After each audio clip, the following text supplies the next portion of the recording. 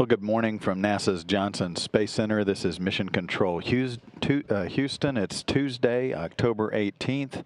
You're looking at the International Space Station Flight Control Room as a team of flight controllers watches over systems aboard the orbiting complex. The station in a current altitude of 238.9 statute miles. This spacecraft traveling around the Earth every 92 minutes, currently tracking off the northeast coast of Japan, just about to make a swing across the Pacific Ocean.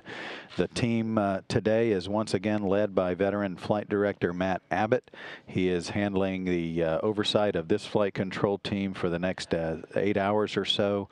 He's joined by veteran astronaut Shannon Lucid. She is handling the communications link between the flight control team and the Expedition 29 crew aboard the International Space Station. The team has been on console since about 7 o'clock this morning Central Time. The typical 9-hour shift should end with a handover to the oncoming team about 3 o'clock, 4 o'clock this afternoon. Rack rotating up right.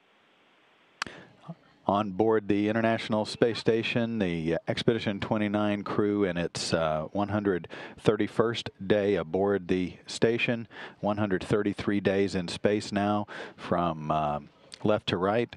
Soyuz TMA-02M Commander Sergei Volkov. He's serving as flight engineer number 4 of the Expedition 29 crew.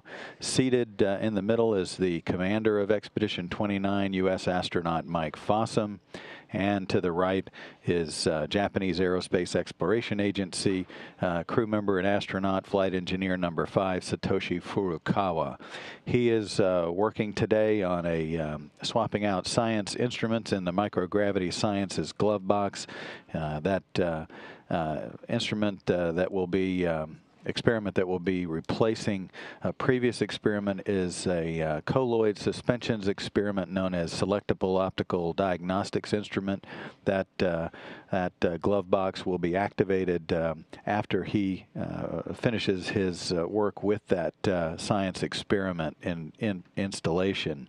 Mike Fossum is spending most of his day swapping out another failed component as part of the electrical system of the station, a remote power control module. So he'll be working with that throughout a good bit of his work day today. And Sergei Volkov overseeing activities in the Russian segment of the station, including stowage of items in the 42 Progress cargo vehicle that will be leaving the station this coming Saturday. So he's overseeing the installation of hardware and trash and items that are no longer needed aboard the station ahead of that spacecraft's departure. He's also overseeing activities associated with a reboot maneuver of the station to change the station's altitude a little bit. That's planned to occur on Wednesday.